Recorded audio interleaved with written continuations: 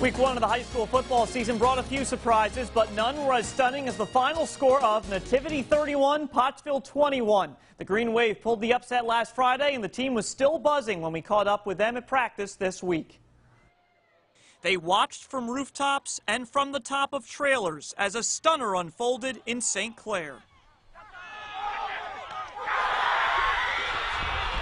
This whole group of kids, didn't quit. They stuck in there the whole game. We were behind, and they fought back. And we've been looking for that signature win here at Nativity, and I think that may have been it.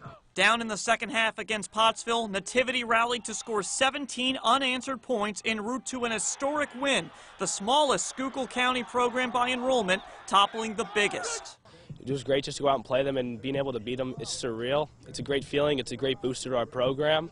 It's a great feeling for everyone. It really boosts our whole spirits, and we look forward to play a good season, good rest of the season, started off strong. The emotion of the moment was quite evident once the final score was official as the Green Wave celebrated the victory. We felt like we had a good chance this year. We returned pretty much everyone, and we just went in with our heads right.